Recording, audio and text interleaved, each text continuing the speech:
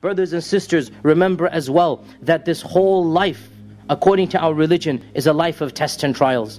And therefore, every one of us will be tested and tried in different ways. But all of us are tested and tried.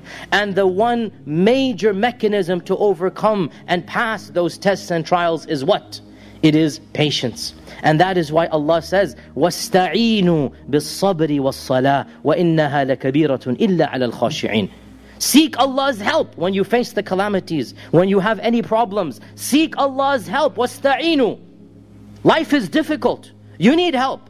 What help are you going to get? Allah mentions two things. وَاسْتَعِينُوا بِالصَّبْرِ وَالصَّلَاةِ. Seek help through sabr, patience, and through salah, prayer.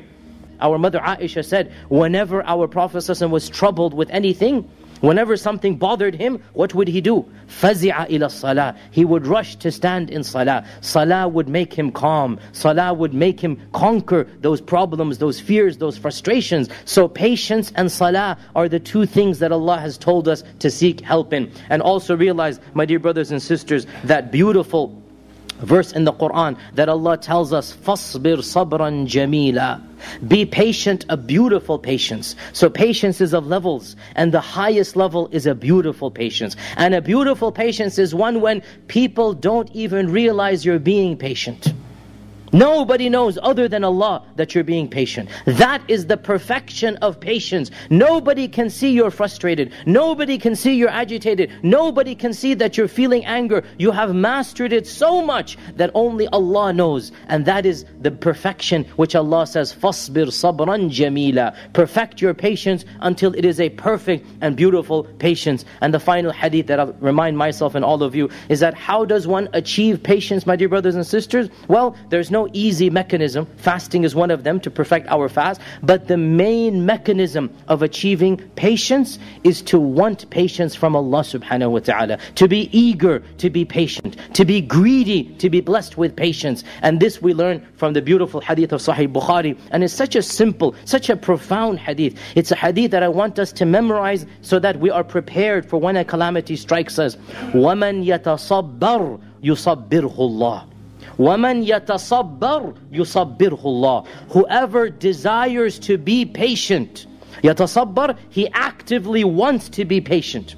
يُصَبِّرْهُ اللَّهُ. Allah Azza wa Jal will give him the patience he requires. What a beautiful hadith. There is no magic trick. There is no mechanism other than wanting to be patient. وَمَنْ يَتَصَبَّرْ. When the calamity happens, you realize, you know what? I need to be patient. Oh Allah, help me to be patient. وَمَنْ يَتَصَبَّرْ. Whoever wants that sabr, يُصَبِّرْهُ اللَّهُ. Allah will give him that sabr that he or she needs and requires. It's that simple, my dear brothers and sisters. You want to be patient? Then demonstrate to Allah, show to Allah, have that desire. And guess what? Allah has promised. You want that patience, you will get it. And Allah subhanahu wa ta'ala tells us in the Quran, وَلِرَبِّكَ فَاصْبِرْ. If you are patient for your Lord, وَلِرَبِّكَ فَاصْبِرْ, then you will get it. And this is, by the way, of the first commandments that was given directly to our Prophet ﷺ by Allah. Of the first commandments, Surah Al-Muddathir, the first commandments that came down. Ya ayyuhal muddathir, of the first commandments, Allah tells our Prophet ﷺ, وَلِرَبِّكَ فَاصْبِرْ. Directly to him, singular. Allah is speaking directly to him.